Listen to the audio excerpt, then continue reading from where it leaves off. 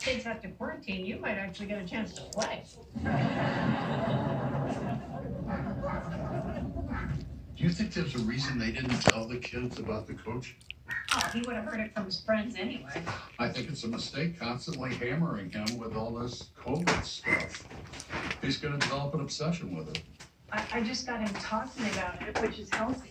I started having panic attacks because I wasn't talking about my anxieties. Yeah, fair enough, but maybe you could try mixing some good news in with it.